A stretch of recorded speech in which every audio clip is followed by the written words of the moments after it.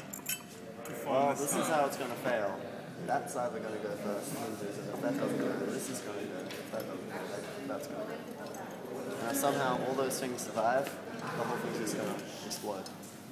There's going to be balsa wood everywhere. Alrighty, so I'm going to take it up to 10 again.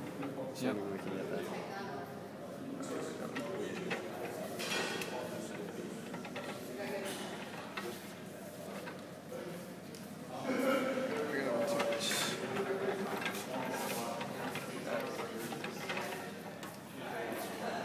Alrighty, so we made it to 5. Yeah, keep going. 10. That's 10. I'll lock it there. Ooh. So nothing's. That's. It's holding. Yeah, that's holding. So technically we want no more than 10 mils of deflection. Yeah, how much is it deflected?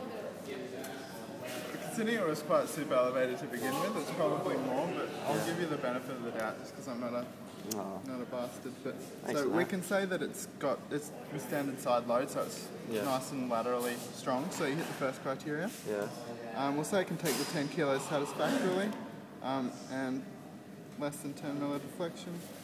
Now what's the next so now, part? firstly, I return it back to the original. Yeah. Alrighty, so we want it to essentially show no signs of permanent damage at this point, which is fine. Yeah. Okay, so then I'll take it up to 20, and we don't want it to fail yet. Okay, so I'll do it nice and slow.